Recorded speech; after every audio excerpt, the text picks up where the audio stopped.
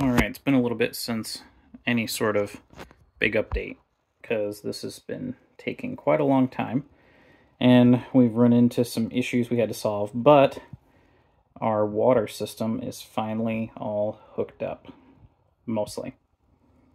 Let me take you through it.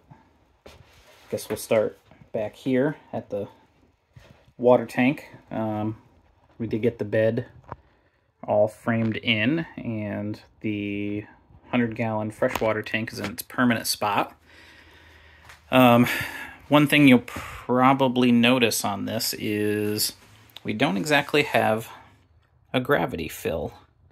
And the reason for that is our tank sets higher than where we wanted to put our city and gravity fill box.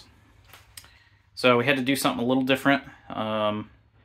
It requires the use of some different valves, 4 of them to be exact, but it's a pretty cool setup. So let me just kind of go through here and show you what we're talking about.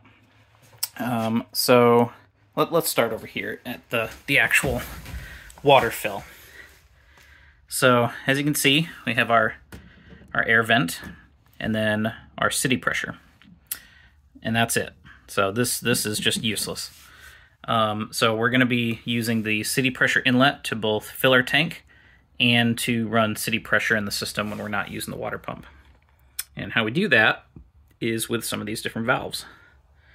So if we are wanting to fill our tank, we hook up city water, make sure that this valve is turned off, so that way city water doesn't go through the system while we're filling.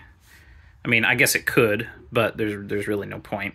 So we make sure that that valve is off so we're not pressurizing the rest of the system, and make sure that this valve is on so it then allows water to flow from here up to here, through here, and all the way back to here where it'll start filling our tank. Once filling is done, we just turn that valve off over here.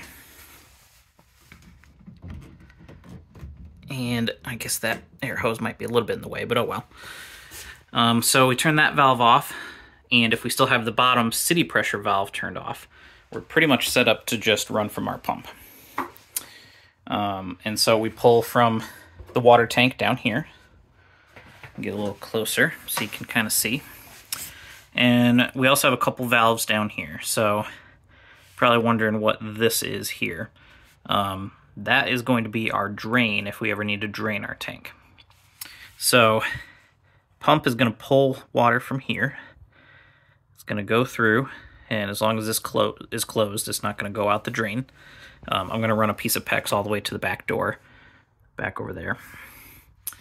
And then this is our main shutoff for the tank itself. So as long as that's open, then it runs all the way along the bottom, comes up into that hose, into the pump, and then into the accumulator tank, out of the accumulator tank through a check valve, and then into the water system. And then it can't go back through this way because that valve's going to be closed.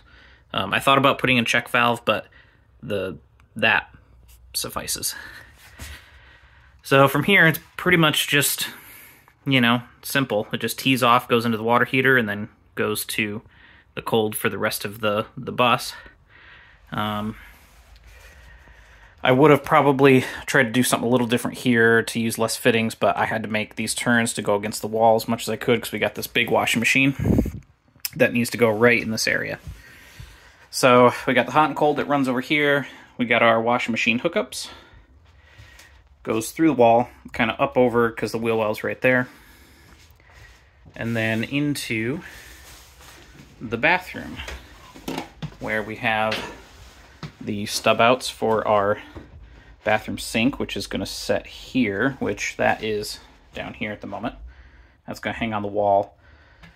And I'm probably just going to have to drill a couple holes in the side of the vanity to get the hot and the cold through, but that's fine. Then they continue along. That is an interesting story. I kind of had to fix a nicked electrical wire, which sucked, but it's all done now.